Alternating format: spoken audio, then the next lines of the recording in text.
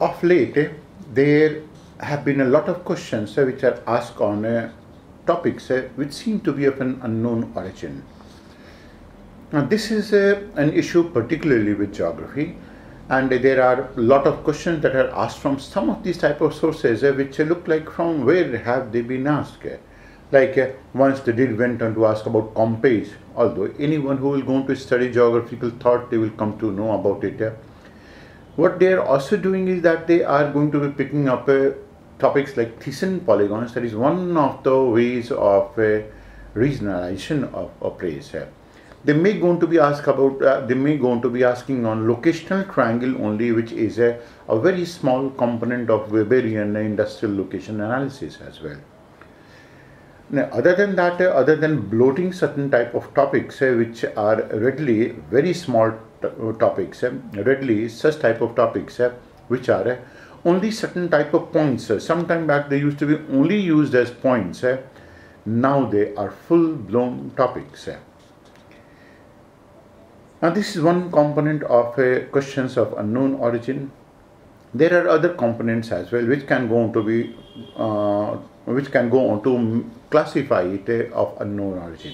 For example, thinking that there has been something that has taken place between India and China with respect to Doklam Cha, then in this case the question that can go on to be asked about the nature of the terrain. How is it that India goes on to hold either tactical advantage or a strategic advantage with respect to Doklam Cha? Maybe they will go on to ask about terrain. Maybe is it that going to be if it is going to be automobile industry, they will going to ask only about why is it going to be only in the southern part of the country.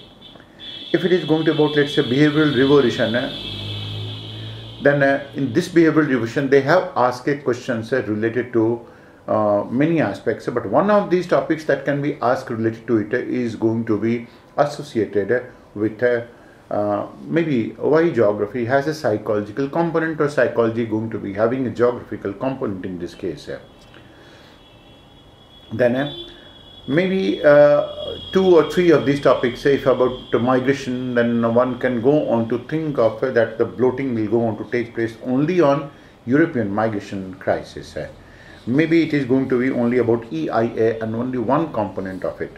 So all in all, as I have known, the students are facing difficulty as to how exactly to anticipate one type of a question. How exactly is it that some of these type of questions can be anticipated? So it is in this series of anticipated questions we have picked up one of these which go on to be critical questions which can go on to be of a critical nature. The second has been on the perspective. The third is going to be on the questions from known origin. And of course, the fourth is some series of conventional questions which can possibly be asked. So these 4 components, along with a discussion of something like some 100 odd questions, may go on to solve a good amount of a problem of the candidates with respect to what they have to write and what they don't have to write.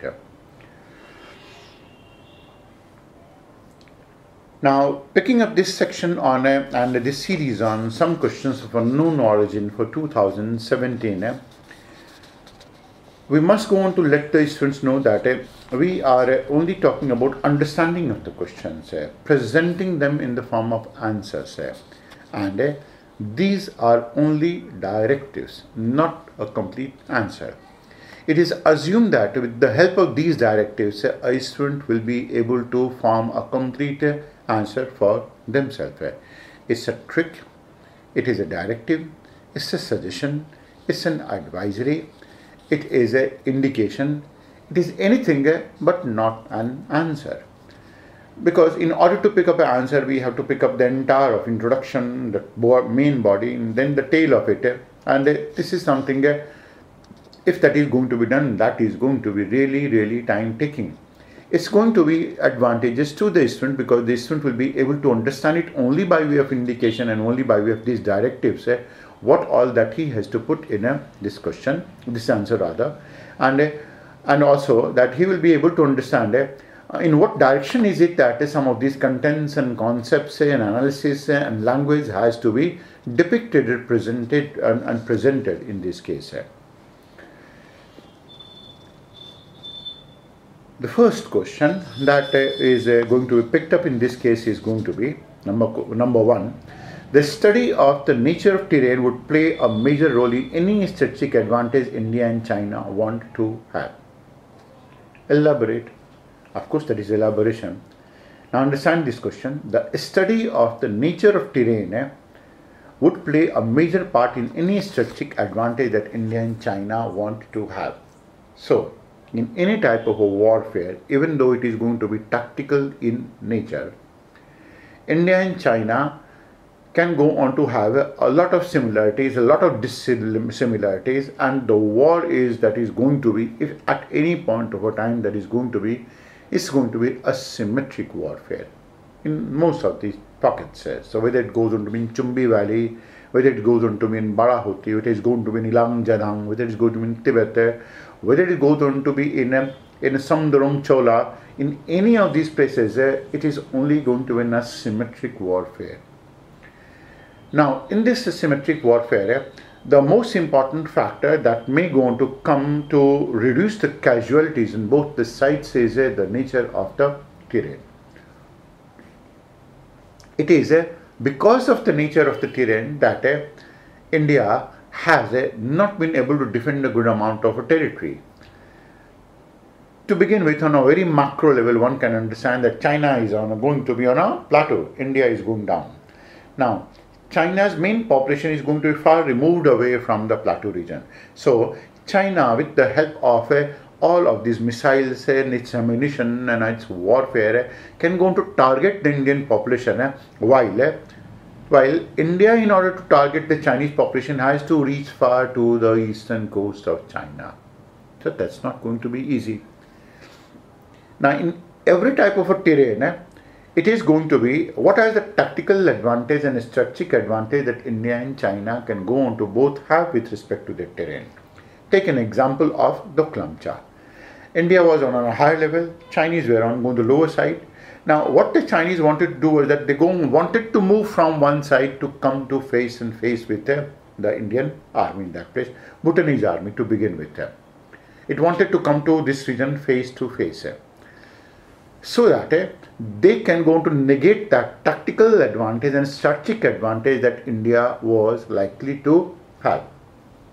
So because India was on a higher level and Chinese on the lower ground, it was offering a massive tactical advantage to India in Sikkim as well as in Chumbi Valley region, where the Indians could have pulverized the Chinese.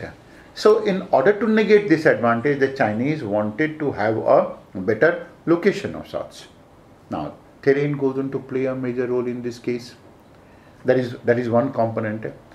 Now, in a second manner as well, you can go on to pick up the case of some regions like that of Tibetan region. The terrain does go on to play a major role, and it is only because the terrain doesn't go on to give an absolute advantage to the Chinese that India has been holding its position in Siachen. So that in Siachen, it can go on to see both of its enemies on one side, China, and on the other side is going to be Pakistan, and it can go to target both of them. Of course, in order to negate it, the Chinese have again gone on to build the Karakoram highway, and it is a marvel of sorts. We repeat it, it's a real marvel of sorts in this case. So, the study of terrain will be a major part in any strategic India and China want to have. We have picked up 2 examples. You are likely to pick up 2, 3, 4, 5, 6 examples. One from Arunachal Pradesh, another from Sikkim, another from Barahuti, Nilang Jadang, and so on. Second is, and as we said that all of these answers are going to be indicative, they are going to be directives, so that the students can go on to approach them easily. The second is, magnetic field changes have the potential to completely throw the laws of atmosphere, physics and biotic life out of gear. That means it's simple. Simple in the sense it's structured. The magnetic field changes have the potential to throw the laws of atmosphere, physics and biotic life. First, let's begin with physics. Magnetic field change will go to imply 2 things. First is that is the geomagnetic equator will go on to shift itself from maybe Alaska to Iceland, maybe to Siberia, maybe to some of these islands in that Murmansk, and then towards far eastern side. That's a possibility. Second part of magnetic field change is going to be associated with the weakening of the magnetic field. That is, the north magnetic field will go on to get weakened, the southern magnetic field will go on to get weakened. The third component is going to be associated with it's a shift. That is, the north pole will go on to become south pole, and the south pole will go on to become north pole. So that is going to be associated with the shift of it. And because it goes on to be associated with the shift of it, consequently, first the value of G will go on to change. So it will go on to throw the laws of physics out of gear. It will also go on to throw the laws of atmosphere. And how is it so? Because the atmosphere, that is the whole of the earth, is going to be protected by a layer that we go on to be calling it by the name of magnetosphere. And all of this solar energy that comes onto the earth, that goes on to pass through the magnetosphere. And it is passing through in order to pass through the magnetosphere, that it undergoes the depletion of its intense solar radiation. And when we go to be talking about that it undergoes a depletion of intense solar radiation, it basically means that the alpha, beta, gamma rays will be depleted, the X-rays will be depleted, and the UV rays will also be depleted. That is, the removal of the magnetosphere because of a change in the magnetic field will go on to throw every type of will go on to throw atmosphere out of gear, and all of these rays will start landing on the earth. And as they start landing on the earth, of course, this is precisely what will go on to happen. As they start landing on the earth, in the process of landing on the earth, they will go on to destroy any amount of abiotic life. Everyone will go on to start suffering from a radiation bombardment. All of these plants, all of these animals will go on to wither away and die. We have explained that part. That's the second question. The third is, explain the origin of charred lake and its extinction, which caused the initiation of desertification process in Africa. What impact it had on the climate of African Amazon basin. So, charred lake was one of those places that was the site of a sea some time back. In Sahara, the place where this charred lake is right now, it was having a vast, majestic sea, and of course, the whole of the region was going to be very, very rich in terms of water resources. It was not too long ago that the region was going to be rich in terms of water resources. But as with climates always keep on changing, and at that point of time, it was not human beings to be blamed, it was not global warming also to be blamed. It changed because it had to change. So maybe that there was a crack in the terrain of the region, and that allowed all of this water to seep through and go on to become dried. That was one. Second is, charred lake is going to be a depression, and the base of it is going to be occupied by a rocky terrain. It doesn't going to be having a lot of sediments in that place. It's a rocky terrain. It's very shallow to an extent that if rain goes on to fall over this region, over Bodola depression and charred lake, the whole of this lake goes on to have a very, very large aerial expanse. And then as the rainfall, as the water evaporates, it shrinks as much. So its expansion, shrinkage keeps on taking place. Now there were some reasons why is it that the lake charred, that is why is it that there was a water body that went on to become extinct. It may have been because of a climatic change, it may have been because of some type of crack that went on to develop in this region. It may have also been because of the fact that all the water got itself evaporated from this region, from a terrain that was going to be very, very, very, very shallow. And there are distinct evidences to this effect in the whole of the Sahara also. Pick up the second one, the origin of the charred lake. Now, origin of charred lake is only because of the fact that it's a depression, and all the water accumulates from the adjoining regions. One or two small rivers that go to drain it into it. It's a region of a centripetal drainage. So, good amount of drainage goes on to find itself concentrating on the central part of it. That is Lake Chad. That is the origin of it.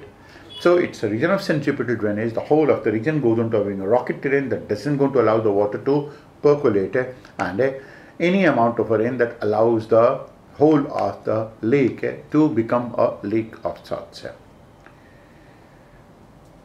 So what caused what exactly caused the initiation of desertification process in Africa? Now if we imagine that any lake that would have been of the size of maybe 10 times the larger the size of Lake Chad, and that went on to get dried up, there must have been some massive factors. And there are evidences that the water level was this much or this much, and so on and so forth, because there are going to be some type of structures. Some of these structures are even man-made as well, which go on to readily show that the level of water in these places was much more than what it is right now. So possibly it may have been initiated by that is deforestation, possible because of a crack, possible because of some type of a climatic change, possible because of evaporation exceeding rainfall in this region. So that went on to get dried up. Because it was a sea, it was a shallow sea, it got dried up. All of these phytoplanktons like Globigerina, like Pteropod, like Foraminifera, all of them they also went on to sink on the floor of the ocean. And as they went on to sink on the floor of the ocean, these were nutrients. Essentially, these were nutrients, and they're going to form a very thin veneer over the top of the Sahara.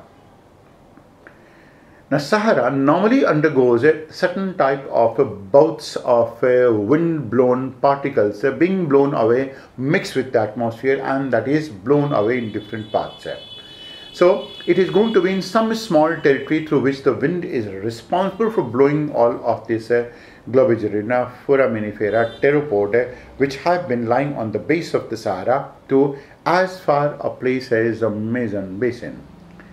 And these act as a nutrient for Amazon basin, and because they're going to be acting as a nutrient in the Amazon basin, consequently they are the one which have been responsible for such a dense vegetation and such a rich reservoir and repertoire of vegetation and biodiversity in Amazon basin.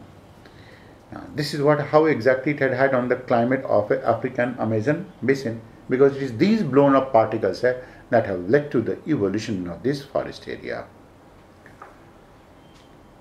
Fourth is, a major biospheric event has been the reptilian extinction. Explain its causes, mechanism and evidences. Now, extinction, we are talking about extinction, and we are talking about sixth extinction. So there can be a question on the sixth extinction. There can be a question on extinction, because we do going to be having a topic called as a biosphere, ecosystem, and extinction, impact on the biosphere, biodiversity, and they can always going to take you back to some of these type of extinctions. That's a possibility, and because KT boundary had been in news, that is Cretaceous Tertiary boundary had been in news, consequently this is likely to be asked. So major biospheric event has been that of reptilian extinction. The answer must go on to begin with the fact that there was one event that was responsible for the extinction of the reptiles. That was a major biospheric event. So one of these events that were responsible for the extinction of the reptiles took place during the end of Cretaceous. That is what we're going to be calling it KT boundary. It was a series of events that led to the KT extinction. The cause can go on to be, one of them is associated with a meteoritic impact. Another is going to be associated with diseases, and another is going to be associated with the morphological adaptation of these reptiles. Now, beginning with the first one, come what may, the reptiles had to become extinct, largely because they had gone on to over-evolve themselves. That means the dinosaurs, particularly some of these type of dinosaurs like the Brontosaurus, had gone on to evolve to such a height, such a large size, that it is this size that had gone on to become a rather un-evolutionary of sorts. Now, with such a large size, it is difficult to maintain the size of this body for any type of an organism. And to say it in the form of an exaggeration or an analogy, that is, if the dinosaur's tail used to be chopped off, then the dinosaur used to realize after a week, well, what happened to my tail? Now, that is what exactly has been the case in this case. That's what exactly has been the condition in this case, all in all. Now, that has been one factor. Now, second has been that is biospheric evolution had taken place in a different manner as well. That most of the dinosaurs had gone to become either over-specialized, reptiles had gone to become over-specialized, and they have gone to become over-generalized. Now, when you're going to become over-specialized and you're going to be feeding only on one plant, anything going to go wrong with that plant and you're going to become extinct. Over-generalized, that means it goes on to increase competition to such a large extent that you're not in a position to deal with it. That is going to be over-generalized in this case. So it's going to be both of them. That's one component. The second reason has been associated with meteoritic impact. Now, meteoritic impact can go on to trigger a host of events. First of all, it can go on to cause an atmospheric explosion, an atmospheric implosion, then a shock wave. Then as it goes on to collide, it will go on to lead to a volcanic activity unimaginable to any extent. If it hits the water body, it will go on to lead to a mega tsunami. And then the shock waves that go on to get generated because of it in the radiation that emanates, that has the potential to kill anything that is existing on the earth. And this is what may have happened with these reptiles. So a series of events. First, a meteoritic impact, then a hole in the atmosphere, then an implosion, vaporization, then a shock wave, volcanic activity, and the aftermath of a volcanic activity that may have been acid rain and associated with a host of events like a mega tsunami that may have killed the reptilians. And the third is an epidemic. One epidemic because it was an overgeneralized population, then any form of an epidemic that may have taken place that would have wiped out the entire of the reptilian population. Other than that, there were other factors like their eggs were eaten away by the other one. For example, Brontosaurus eggs were eaten away by the Tyrannosaurus. So they started fighting with each other. Imagine any situation or any condition that would have gone on to become a non-beneficial for the habitat for a healthy habitat of the reptiles, and that was there. The evidence is that for everything. For example, that meteoritic impact took place, its evidence is going to be found in certain things like there is a thin layer of iridium on the KT boundary. Then because the radiation level was going to be so high in the femur of the dinosaurs, there is indeed a very high concentration of radioactivity. The third is, of course, there are significant evidences that there had been a meteoritic lake as well, which went on to form because of such type of an explosion. So that has been a part of it, part and parcel of it. That is the fourth question. The fifth is, migration has the potential to induce secularization as well as break the fabric of the society. Explain with examples. Simplified, this question means migration has the potential to induce, to bring about certain type of changes. For example, one change is that it will go on to make the people think very, very independently because they go on to get a host of people with a different type of culture and so much amount of admixture of culture, lifestyle, civilization, thinking, perspective, viewpoints, wisdom, knowledge, information, lifestyles go on to merge that people indeed start non-sticking to any type of a lifestyle, and they start following a much more cosmopolitan lifestyle, much more independent lifestyle, a much more liberated lifestyle of sorts. And when you go on to become liberated, when you go on to become independent to such an extent that you are by and large free of other worldly aspects, that is what is secularization.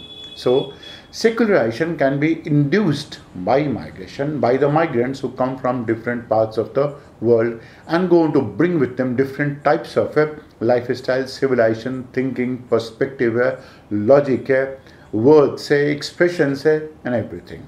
That is part of it. The second is that migrants, as they come, what they're going to do is that they again going to bring different type of lifestyles, and depending on whether the population is receptive or not, whether they're going to merge with this existing society or not, and whether they're going to be a part of this society or not, they may go on to start eating up the jobs. They may start competing with for the jobs. They may start inserting a lot of elements in the culture and in the landscape that may be inimical to the interest of the host society. So that may go on to break the fabric of the society as well. Now, examples for it can be, you can go on to pick up some of these examples from Iceland. That is, Icelandic people, there have been good number of people who have gone to Iceland, and there is, the culture in that place is really cosmopolitan. In one part of Britain where also migrants have been, then that has gone to become a true society of sorts with so much amount of diversity. In some other place, in the same place in Britain itself, the people who have been there, they have not been able to mix with the population. Some people do go on to perceive that they are eating away their jobs, they are competing with them, and what it has done is that it has broken the fabric of the society also in those regions. Most of these things are likely to take place in Islamic country, because most of the Islamic people are by and large very intolerant of anything that can go on to happen. Indeed, it is India only which has been able to withstand the onslaught of such type of Islamization, because any of these countries in the world where the population went on to increase to 10%, 15%, ultimately Islam was able to colonize it by increasing their population to 25%, 30%, 40%, and then they almost usurped the entire of the country. North African countries, Arabian countries are all part of it. That has started happening with Europe as well now. Sixth is, the heartland theory is understood why the Russian industrial region required a shift. Elaborate the inbuilt mechanism in interrelationship. Now, the first thing is that one has to explain the heartland theory. So, heartland theory was that there was a heartland, that means the whole of Russia has been called by this name, built by this name, that is heartland. It has been called by this name, it has been built by this name, which has been called by the name of heartland. Now, because it has been called and built by the name heartland, it basically because of the fact that it is surrounded by mountains from every possible side. So on the southern side, you have Caucasus, that goes on to move towards the Hindu Kush, then that goes on to move to Pamir. Pamir emanates a series of mountains, Altintag, Kundun Shan, then it goes on to be Yablonoi Mountains, Kingen Mountains, Stanovoy Ranges, Zugzurokotsk Ranges, Vorkoyansk Ranges, Chosky Ranges towards the north, moving all the way from the southern region towards the eastern region and then towards the northern region. From the northern region, the whole of this region is impassable. From the western side, it is Urals that doesn't go on to allow any type of a passage to it, except for a small part of an area that lies towards the south of Urals. That area that goes on to lie to the south of Ural, that is the only passageway for an entry into heartland. That is what exactly was called by Mackinder. Now, it says that the Russian industrial region went on to shift from west of Ural towards the east of Ural. Now, why is it that it was harmful to be in the western region of Urals? Was because it was in the first early part of 1900, 1916, 17, 14 to 16 of such, Germans were able to pulverize the entire of the eastern region of Urals. That was an industrial region. So Russia had no option other than to shift it towards the west of it. Essentially, this is what heartland says, that anything within the heartland is going to be very safe, and anything outside is not going to be safe. So the theory is best understood because the Russians ultimately realized that the mountains went on to form an impassable region. They were impregnable, and that the center of it was going to be whole of Russia, and because it was going to be whole of Russia in the center surrounded by mountains, rimmed by mountains, if the industry is going to shift from the west of Urals towards the east of Urals, that will go on to find itself safe.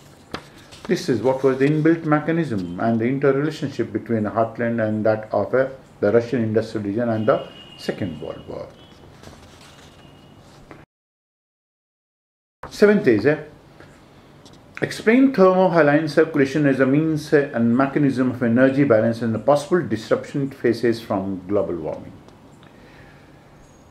The first part is, what is thermohaline circulation? So thermohaline circulation is something that is associated with the movement of the seawater, the circulation of the oceans induced by temperature and salinity. Thermo, that is temperature, salinity, that is haline.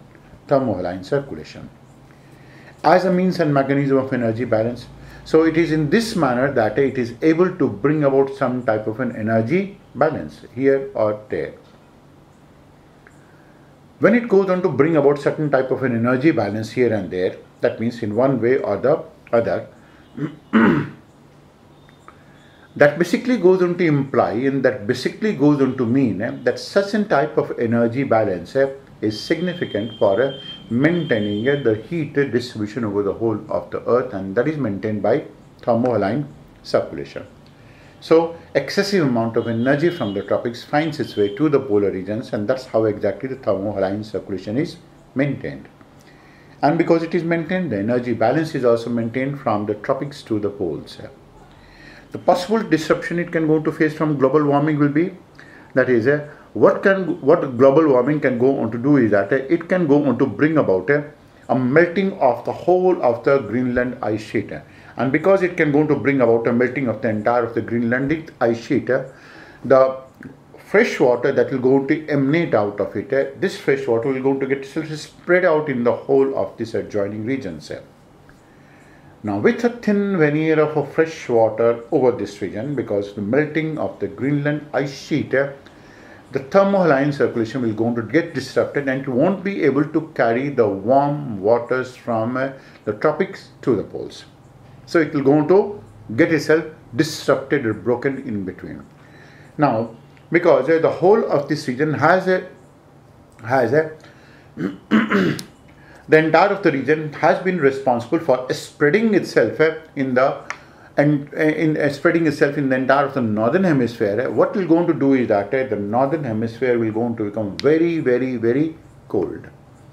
That is, Canada will go on to freeze. The temperature will go on to drop to no less than some 10 to 15 degrees centigrade from what it is right now. There can't be anything called as a summer season in Canada at all, even if it is going to be worth calling a summer season. The entire of the northern portion of United States will also go on to freeze.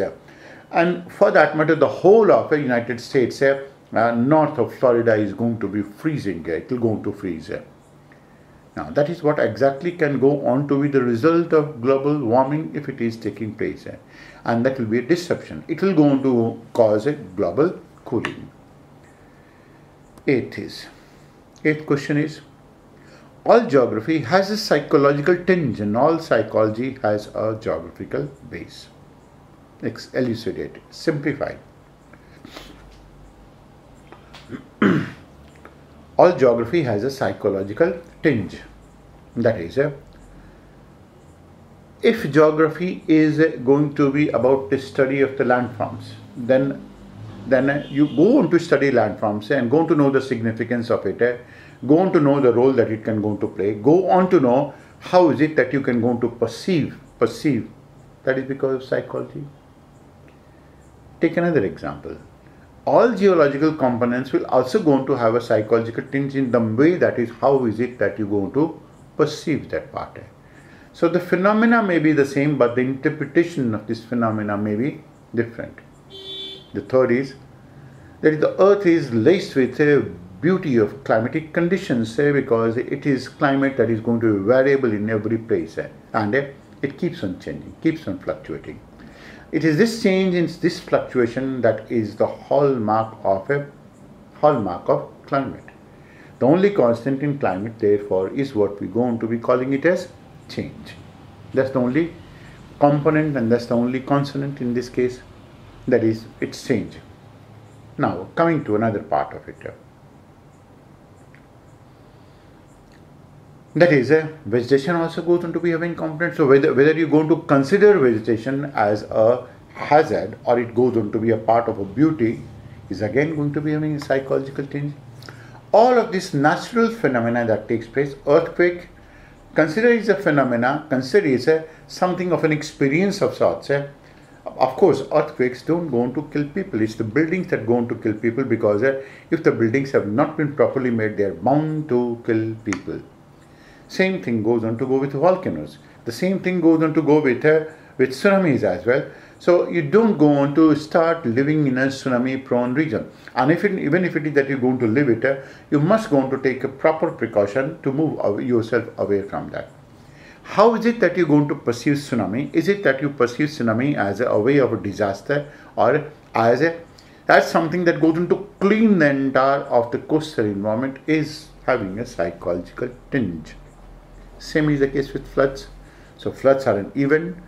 Floods are a hazard that has a psychological tinge. So all geography has a psychological tinge, and all psychology has a geographical base. That means what exactly is our mentality? How is it that we're going to behave? How is it that we're going to respond to a situation? How is it that we're going to develop our culture? What is our lifestyle? This is dependent on geography. The people who are going to live in the plains don't go on to behave in the same manner as the people going to be living in plateaus.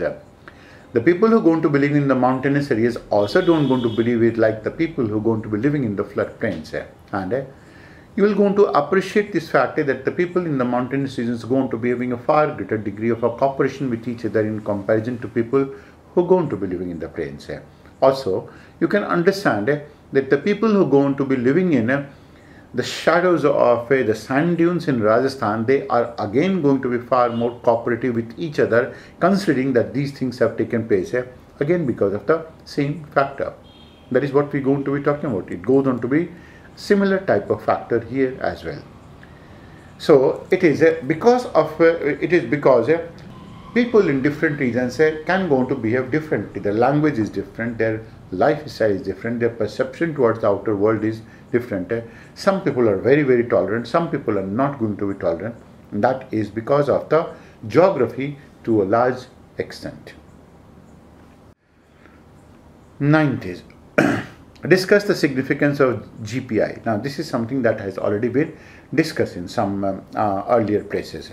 So you can go to refer to it. That the question number 9, how is it that it is a measure of economic development? This is something that has been discussed. Refer to the previous one, that is the type of questions that are going to be very, very tricky questions, how to answer tricky questions. That goes on to bring us on 10th. Analyze the role of localized orogenies and its impact on establishing India as a geological entity. Now there are 3 components. Orogenies, second is local orogenies, the third is how is it that it has led to the evolution of India as a geological entity. Now understand this part. Orogeny refers to mountain building, and this mountain building can go on to be localized, it can go on to be very extensive as well. Extensive mountain building process going to include Himalayas, it can go on to include the Andes mountains, it can go on to be Rocky mountains as well, and the entire alpine Himalayan had been very, very extensive on a global scale. But having said that, there have been some of these orogenies that took place in the early part of the evolution of the earth that have been very, very localized. So localized orogenies can go on to be, examples taken of localized orogeny can be, there is that of Singhbhum, that of Dharwad, that is going to be Satpura, that is going to be Amgaon, that is going to be Chhattisgarh, that is going to be Bastar, and so on. In this case, they are going to be so on, so forth. They all have been localized orogenies. Now, orogenies go on to do, they do go on to have a role in welding two continents and welding two plates. For example, where the Himalayan orogeny took place, it was responsible for welding Tibet and that of India. That is Eurasian plate and Indian plate. Same goes with the Alpine orogeny. When it took place, it was responsible for welding both of them. That is Eurasian plate and that of Indian plate. And then some of these mountains, that is the Zolan mountains and other one that took place, that was responsible for welding the Baltic shield with the Siberian shield. Carpathian mountains have been an example of it. They have been responsible for welding them. Now that is what exactly is the role that is played by the mountains. So mountains are orogenies, go on to be accretion zones that allows two continents to undergo through accretion in these places. Now such an accretion is responsible for welding a lot of continents together. So there were several blocks in India. One of them was Meghalaya, another was going to be Chota Nagpur, another was going to be Dharwad, another was going to be, that is the western part of it, that's the Vindhyan, another was Rajasthan, another of it was going to be western Cratonic belt, another was going to be southern granulitic terrain. Now imagine there were so many of these type of terrains along with the Vindhyan terrain. How is it that they went on to get welded? So one was because of Amgaon orogeny. So two small plates were there and they went on to get welded because of the formation of a mountain orogeny. Then again both of them collided and that led to the formation of the third one. Then again they collided and maybe Dharwad mountains led to the welding of the northern granulitic terrain with the southern granulitic terrain. Then again it was going to be the southern granulitic terrain that went on to get welded to the Vindhyan terrain with the help of the Satpura mountains. It was again going to be the Bundelkhand terrain that went on to got welded along the Aravalli mountains by way of Aravalli mountains. So it is these type of orogenies that have been responsible for allowing weld India, and all of these smaller geological terrains to get itself welded. This is what exactly the answer required. Question number 12. Give reasons for stubble burning in northwest part of India and prepare a draft measures to have a sustainable solution. There are three parts of the question. First is what is stubble burning? Second is why is it that the people going to burn these stubbles? And the third is what can be some sustainable measures? Stubble burning refers to the burning of the straw in the paddy fields of a northwestern part of India in Punjab, Haryana and western Uttar Pradesh. People burn these stubbles for a variety of reasons. The first is that one must understand that such type of stubbles are not burnt in the field in Bihar, in Uttar Pradesh, where most of this straw going to be used as a raw material and as a fodder for the livestock. But in these regions it is not going to be used as a fodder for the livestock. One of the reasons is that they can't be used as a fodder for the livestock because they are not at all tasty for the livestock. They are laced with good number of pesticides. Their taste is not going to be good. They are genetically engineered. They are product of high yielding varieties of seeds. So only the fruit in this case is going to be useful. Nothing else. Nothing else. It's a huge amount of wastage, because we have followed the western style of agriculture in India, and that has literally destroyed the entire of Punjab, Haryana and western Uttar Pradesh. That has been the second component of it. Now the third component, why is it that people going to burn stubbles in these places? Because these stubbles cannot be transported from farm to any other region. Now, in order to transfer them from farm to other places, that requires a huge amount of a labor force. Now, while such type of a labor force happens to be there in Bihar, Uttar Pradesh, it is not going to be in Punjab and Haryana. The third is because the farming is capital intensive, consequently, all the farms are required to be prepared very fast for the next crop. Consequently, they are required to be removed as fast as possible. Now there are two ways. You're going to bring a tractor, you're going to bring a machine and then going to remove it. The cost will going to become very, very, very high. Now farmers are not in a position to bear that much amount of a cost. Of course, what they're going to do is that they're going to burn it. The burnt up materials does go on to increase some amount of nutrient status of the soil. Of course, not to a large extent. Had it been that they have been allowed to rot in the field, that would have been much, much better, because that would increase the nutrient status in a much better manner. Now that is stubble burning. Now what can be done for a sustainable management? One of the reasons why this is not going to be good for the livestock is because it goes on to be having a very high amount of a silica content, and this silica content can't be managed except for the fact that of course the cropping pattern requires to be changed. That is one. And supposing that it does go on to be having a high amount of a silica content, you will go on to have some of these machines that have been developed by the ICAR perhaps, which will go on to convert all of them into certain type of blocks of sorts, and these blocks can go on to be easily transported and they can be manufactured into paper. That is another part of it. The third is, of course, that requires a change in the entire of the practice of this region. It is the change in the farming practice that goes on to be significant from the perspective of making it a sustainable type of a solution. That is question number 12. Question number 13 is, explain the advantage of southern India has in terms of attractive destination for automobile industry. Explain the advantage southern India has. There are three parts of it. The first part is, why is it that southern India is significant? Why is it that the southern India goes on to be having a very favorable condition for the automobile industry? Now, the automobile industry, to begin with introduction, you have to talk about automobile industry is tuned throughout the whole of the country, and that there are going to be four major belts. One of them is Delhi, Saharanpur, Gurgaon, Faridabad belt. The second is going to be Mumbai, Nasik, Pimpri and Pune belt. The third is going to be associated with the southern Indian belt, that is going to be comprising of Shiripan, Parambadur, Valluvar, Marai Malai Nagar, then Hosur, Yelahanka, all of these places, which go on to be housing some of the best known automobile manufacturing centers. Now, why is it that it goes on to be there? The first is the availability of a high quality steel in the form of Salem steel. Second is the port facility that goes on to aid the import of machineries and export of the cars. The third happens to be the work culture in that place, so much so that even in a tropical cyclone, one can go on to see almost like 100% attendance in the manufacturing units. The fourth is a vehicle testing range, where one can go to take a vehicle, they can go to allow it to jump a pothole, go on a hillock, and so on and so forth. There is a vehicle testing range. The fifth in this case is associated with the electricity, a very stable southern grid.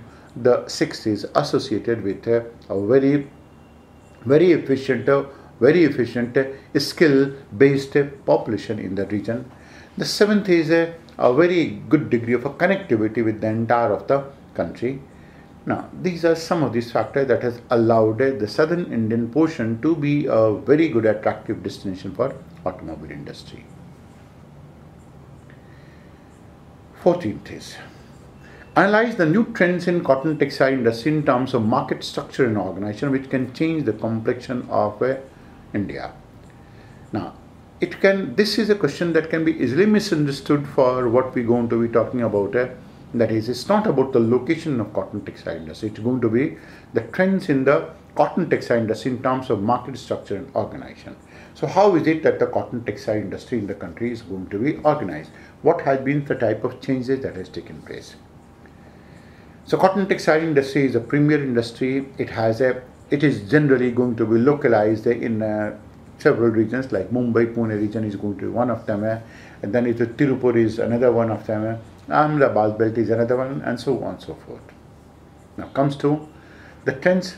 Although there has been a lot of locational trends that have been available, of late there has been some trends which are going to be associated with the market mechanism and market structure and organization that are also visible. When we are going to be talking about market structure and organization, it means first, most of these units are going to be integrated. That means you're going to feed only raw cotton and then you're going to get a finished product. That's one. Second is that apparel industry has got itself integrated with the fabric industry. That's the second one. The third is most of these units which are integrated will going to have a rayon, with going to have a weaving facility, with going to be having a waft and weaves in this case, the conversion, the dyeing facilities, everything going to be under one single roof. The fourth is that it goes on to be acting like an industrial complex, that is the fabric from that unit goes on to be becoming input to the apparel unit. Now this apparel unit goes on to be in a 5 different tiers. That is the one tier that is the one model that has been developed by Zara in India. So that the topmost floor is the one that is going to be for the processing. The second is going to be for the purpose of sieving. The third floor is going to be for the purpose of assembling all of these two units. The second floor is going to be associated with the finishing of the product, and the first floor is going to be for the purpose of the packaging of it, and the ground floor is going to be its exhibition. So in one integrated unit you're going to find everything converted from a fabric to an apparel. That is with respect to it. Second is that in terms of organization, more and more units are coming up which can go on to be of a decentralized nature, like khadi and village industry, like the manufacturing of some real high quality cloths which going to be require some degree of a real intricate embroidery of sorts in these areas. That is organization. Now it is these things that is responsible for changing the complexion of the industry. It has changed and it is going to be changing. Now this is what exactly is visible in the Ravindra mills in Punjab, Haryana and in Punjab region, which it is Arvind mills that is manufacturing almost all the jeans, whether it is Wrangler, which is Levi's, and all the shirts that is going to be, that is Van Heusen, Louis Philippe, Arrow, or any one of them, even Peter England as well, all of them have been manufactured in the single place. And that has changed the complexion of the whole of the country. That is question number 14. Question number 15 is, the development of ports following the natural advantage of the western coast also follows strategic consideration. Explain it in the light of geostrategic reality. Now, the first thing is what you have to explain is what exactly is a geostrategic reality. So, geostrategic reality, one of these forms of geostrategic reality is that is China will go on to be breathing around your neck. The string of pearls is a reality.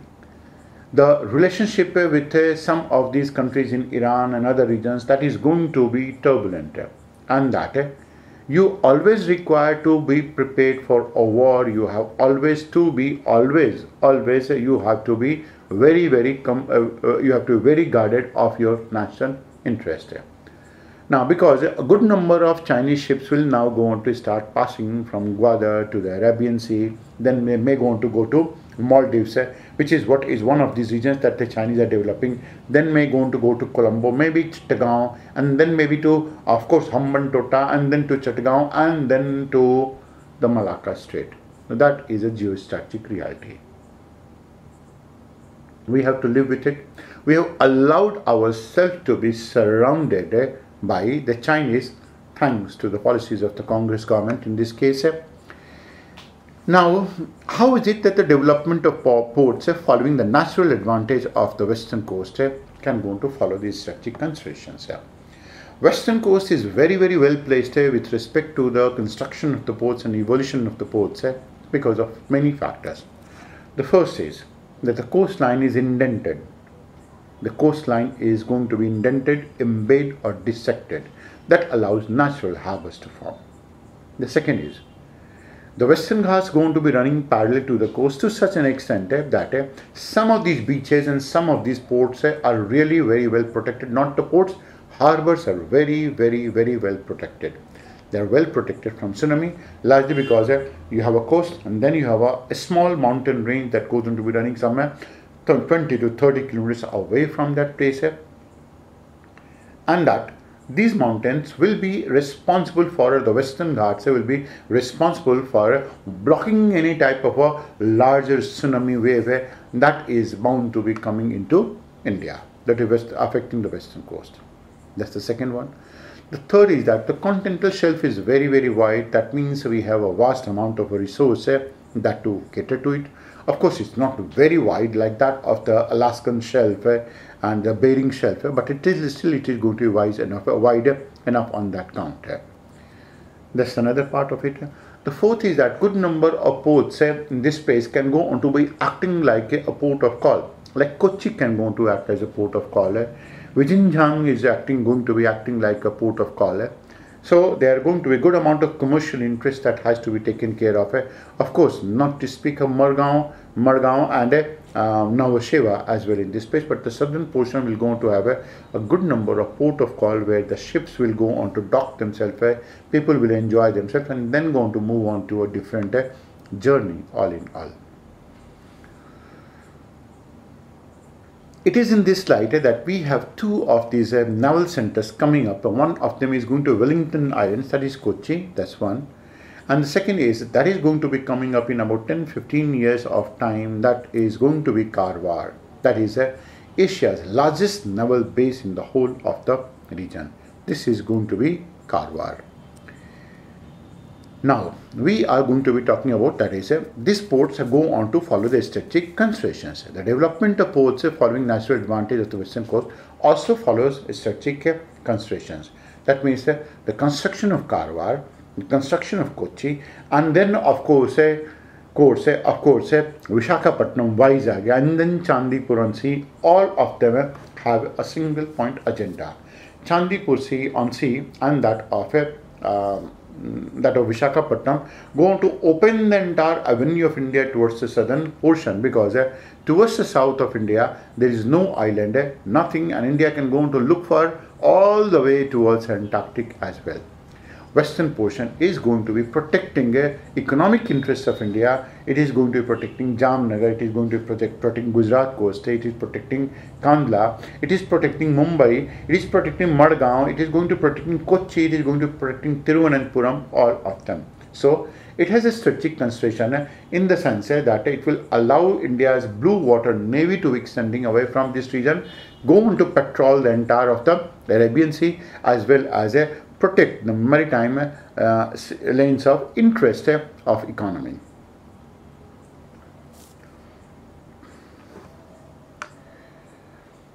That is 15th. 16th is the advent of new means of intra-urban transport has altered the spatial frame of cities, and more cities are being transformed. What are these transformations and what impact they have on the cityscape? Now the answer has to be associated with three frameworks. First is the meaning of intra-urban transport. Intra-urban transport, that means within the urban areas. A transportation form that is going to be within the urban areas. Now the second part of it is that it has altered the spatial frame of cities. That means how is it that it has gone on to alter what is to be located, where it is to be located, and so on. The spatial frame of the cities, and more cities are being transformed. That means because of a certain type of intra-urban transportation, the spatial frame of the city goes on to get transformed, and more cities happen to be transformed in one way or the other. That is what exactly is being talked about in this case here. Now, what are these transformations and how will they go on to impact the city? It's simplified. The opening of a metro and the introduction of a metro, is it going to be bringing about any change? Simplified, this is what this topic is. So the first part in this case is going to be the explanation of the intra-urban transportation. That means the advent of the new means of intra-urban transportation, that is something like metro, something can go on to be maglev, it can be even a new type of bus services as well. There is a new means of intra-urban transport. Buses are not new. Metro is something that is going to be new. It has altered the spatial frame of the cities.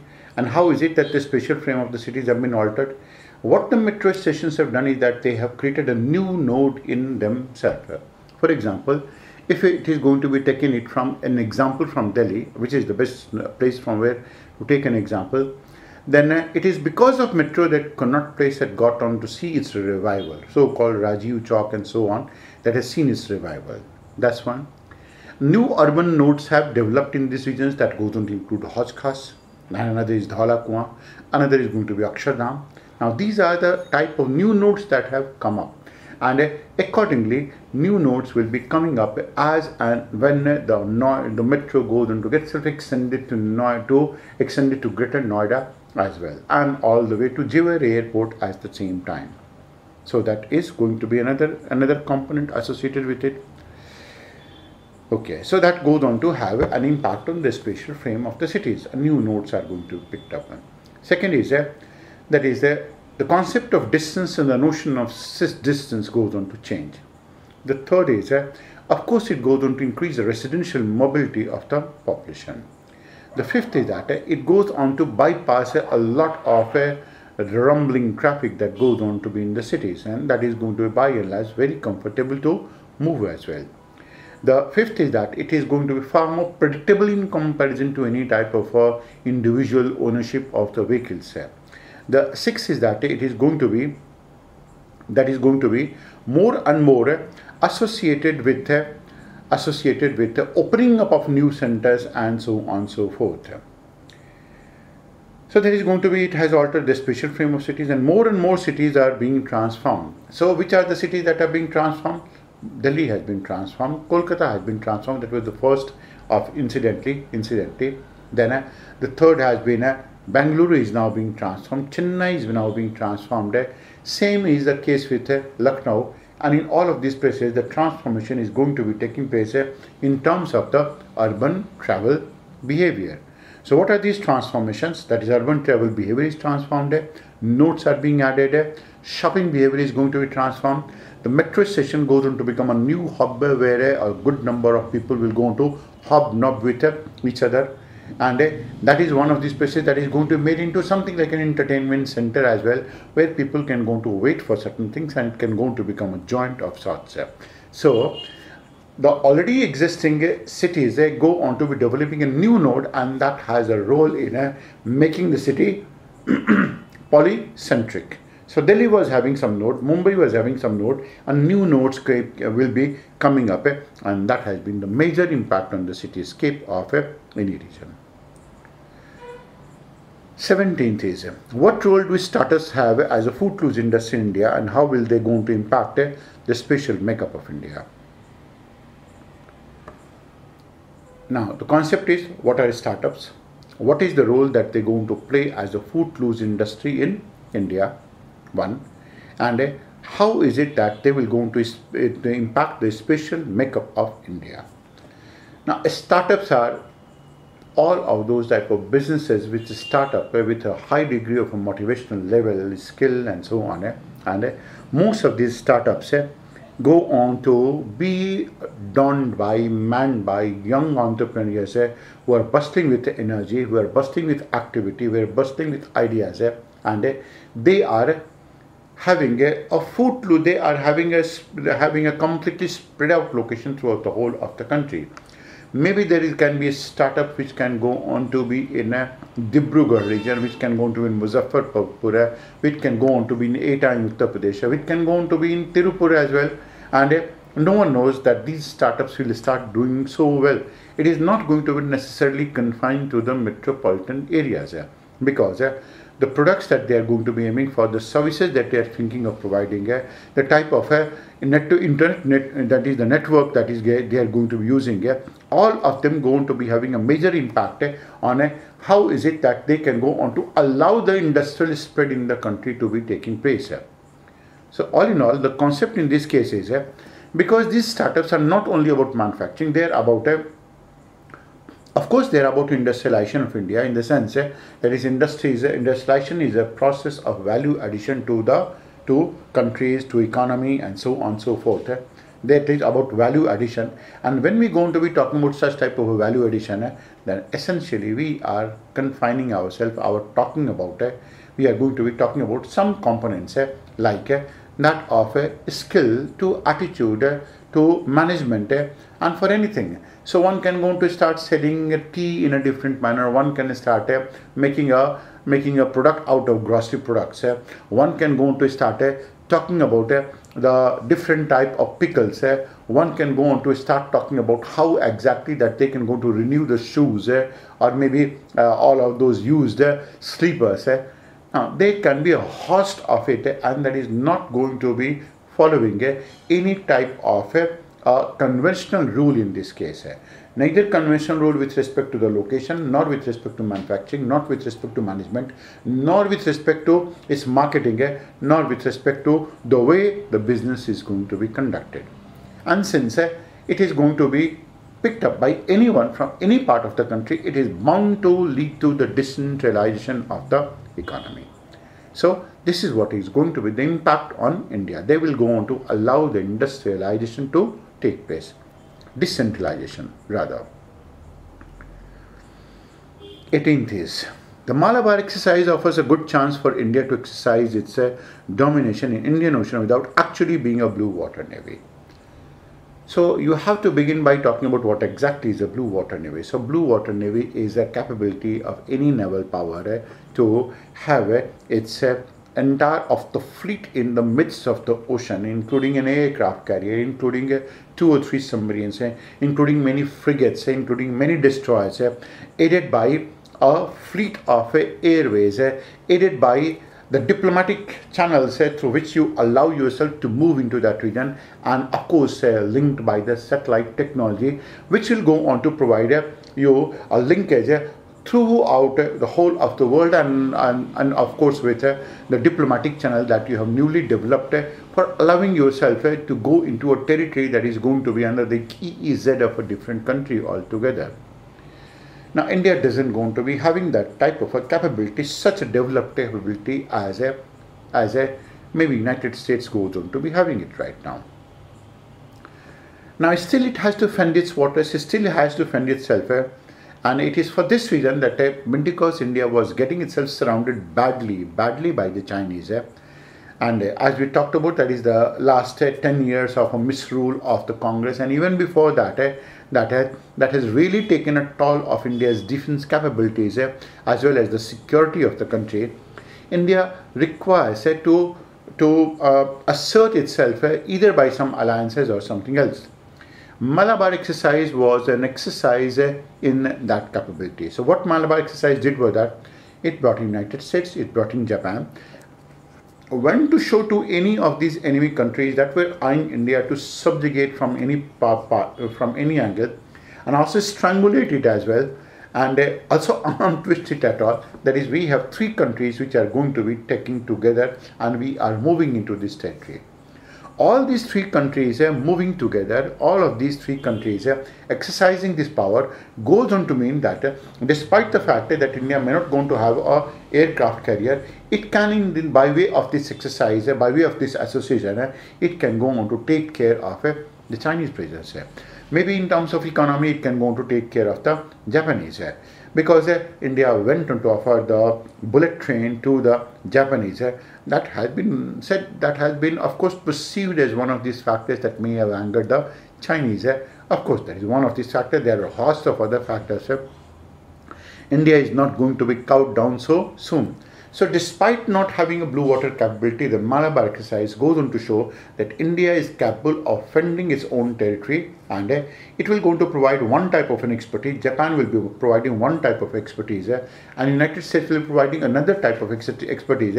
And how is it that they will go on to coordinate all of these events? How is it that they will be able to do it is going to be a real form of an exercise. So Malabar exercise offers a good chance for India to exercise its domination in Indian Ocean. Question number 20.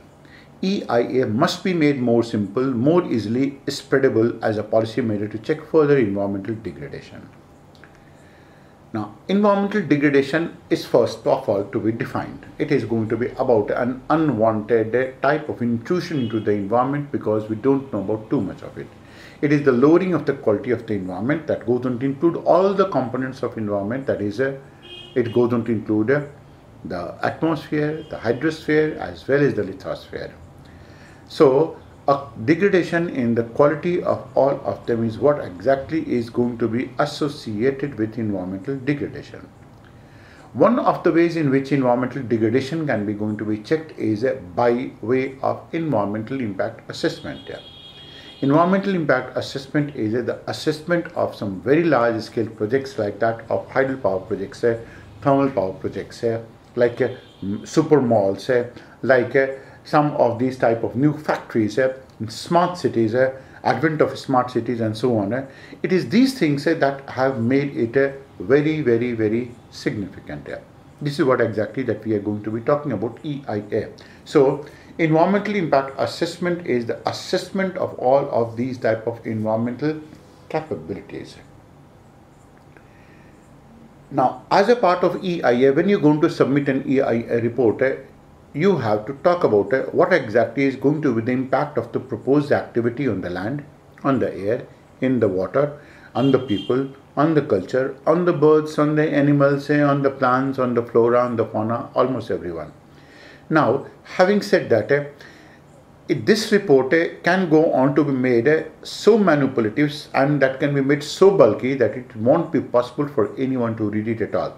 That is, if I have been given a chance to prepare certain type of an EIA for let's say thermal power plant that I am going to be establishing, I am going to make it so bulky that will going to run in something like 13,000-14,000 pages of sorts. That will going to run so bulky.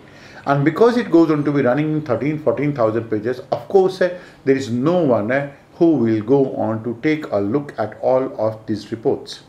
So, maybe that is that the government goes on to pass through it, that will going to allow it to pass through it. That is going to be a possibility. And this is what exactly happens. Now, if it is going to be made more palatable, if it is going to be made more simple, then people will also understand that these are some of the things that are required to be reported. The people will also going to understand these are some of the things that require to be expressed. And of course, will going to involve a lot of people. EIA, as so far, it's going to be very, very bulky because its manifestation is also sometimes in the form of a matrix, sometimes in the form of a checklist method, but the checklist is itself going to be so bulky that is going to be taking a real time, maybe a 6 month of a time only to fill the checklist method. Moreover, there is no way if I going to portray in a report that there had been some 2,568 snakes in that region and only 3 had been killed by my project that the government will ever go on to check it. It's simply not possible. Neither will it be possible that I'm going to say that there have been some 786.6 birds in that place and that only 7 of them have been affected. Still the government cannot go on to check that part. That is not possible. So it requires to be more realistic. It requires to be more simplistic. And the day it goes on to become more realistic, simplistic, with a good amount of a participation from the people, public, politician, then it will go on to be one of those efforts in checking environmental degradation. Not going to be the entire of it, but one of it. That goes on to bring us in question number 21. What are ophiolite assemblages? Explain their origin and evolution. Ophiolite assemblages are those type of assemblages where the plate collision that has taken place, where the ocean continent collision has taken place as it has been in India, and the oceanic plate has been scrapped off, and the scrapped portion has gone to mix with the sediments, it is mixed with the volcanic activity, it is mixed with the granitic terrain of that region. It has led to creation of a certain type of assemblage that is so chaotic that it is really undecipherable. Now, it is this complex assemblage of a basaltic terrain, that is of the scrapped portion of the oceanic crust, then the mixed up portion of the granitic terrains, that is the sedimentary assemblages in this place, and a good number of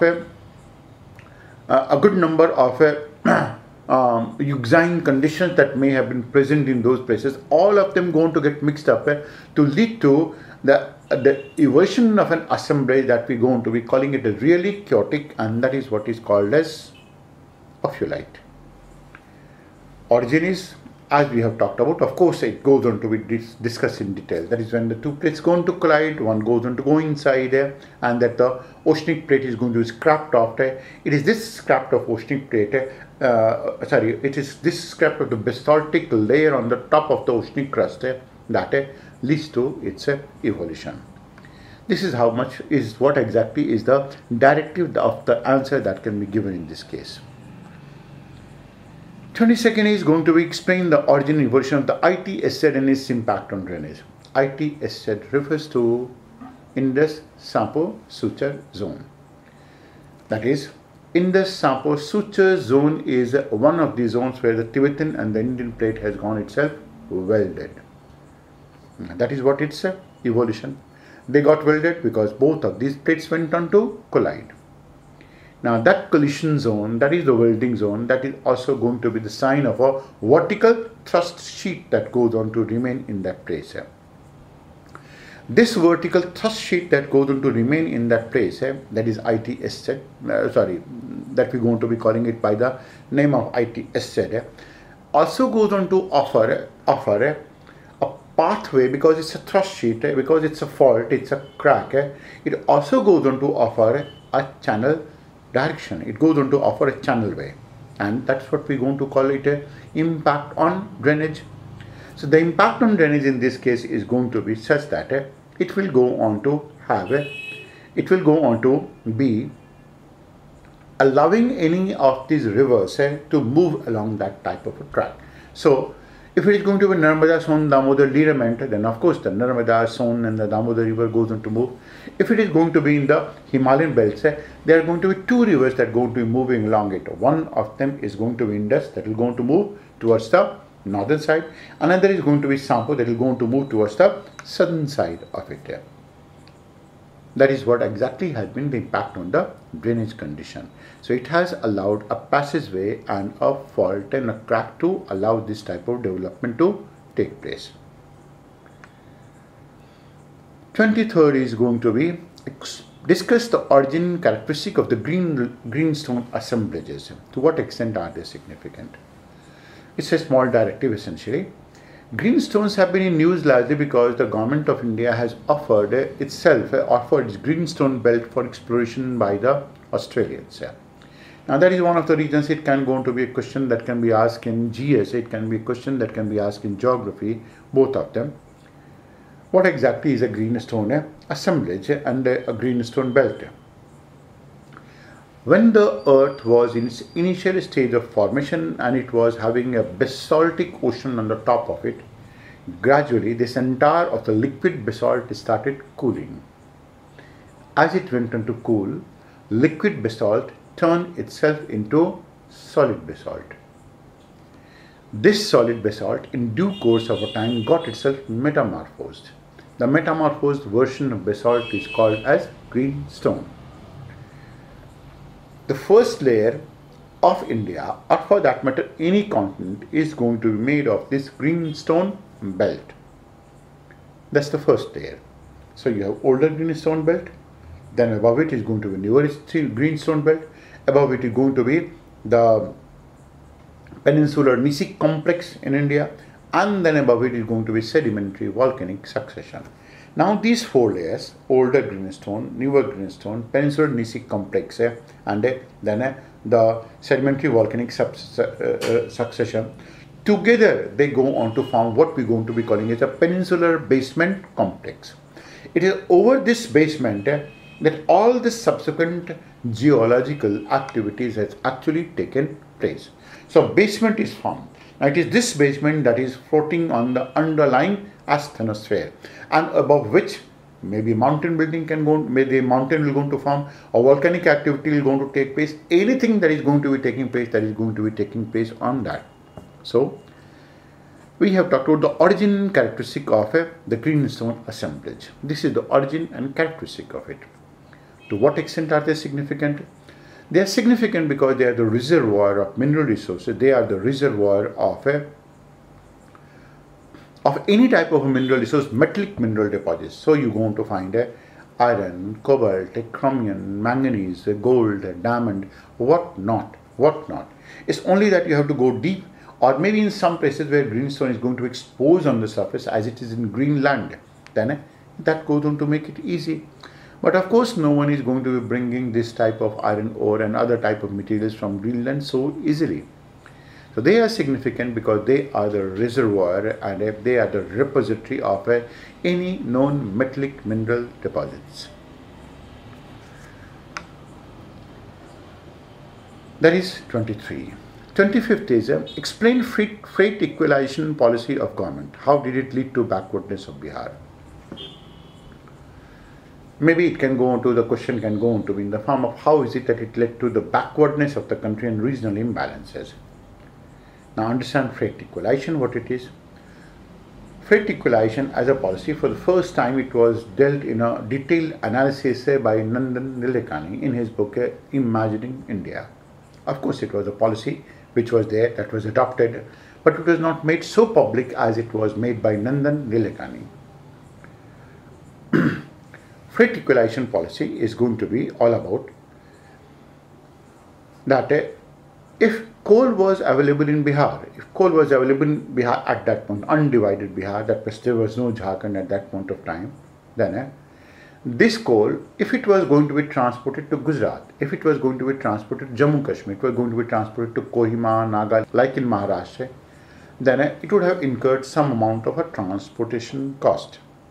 The transportation cost that was going to be incurring, it would have made it so uneconomical for some places like that of Maharashtra or Gujarat or Rajasthan or Jammu Kashmir not to afford it.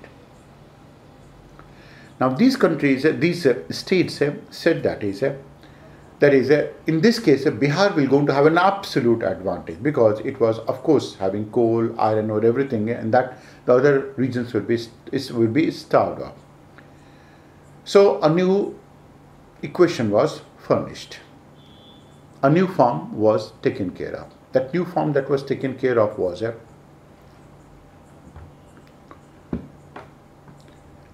that is the cost of transportation of coal or iron ore, or for that matter anything from Bihar or any adjoining region, will be calculated for the whole of the country. That means coal from Bihar to Assam, coal from Bihar to Nagaland, coal from Bihar to Arunachal Pradesh, to Aizawl, to Mizoram, to Tripura, to Rajasthan, to Jammu Kashmir, to Himachal Pradesh, and all of part of the country.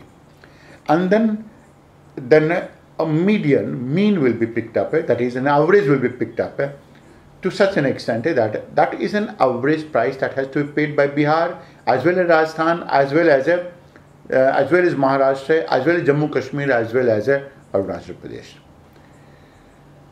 Now that was good for other states and that went on to become good. But then in this case Bihar lost all of its advantage, relative advantage that it used to have with respect to availability of coal or iron ore or anything in this case. Now one of these regions that may have been responsible for the backwardness of Bihar has been this factor. So Bihar lost its absolute advantage in this case. So Bihar had to pay as much amount as it was being paid by Maharashtra. Now Gujarat additionally had coast. Now because Gujarat had a coastal region, any product that was to be transported through Gujarat, of course Gujarat went on to charge its demurrage price. There was some type of an advantage that maybe a place like Bihar, Delhi or other regions went on to have it, but all in all that gave an absolute advantage to some states like Gujarat and Maharashtra, which with their port location were able to export these things from the hinterland of India. This was one of these factors that led to the backwardness of Bihar. Now we went on to pick up some of these questions of unknown origin. There can be another of this question that can be a representative form of it, that is trace the regional development plan for Chambal region. That is question number 26. 26, trace a regional development plan. Now you may be asked to trace a regional development plan for Northeast region, for Mizoram, for South India, for Himalayan region, for Himachal Pradesh. Now the trick in this case will be that even if you don't know the topic, the trick will be that go on to take a look at what are the advantages that Himachal Pradesh, Chambal has, South India has, maybe Arunachal Pradesh goes on to have. Now once having known that, the best way to know this is imagine the Indian syllabus.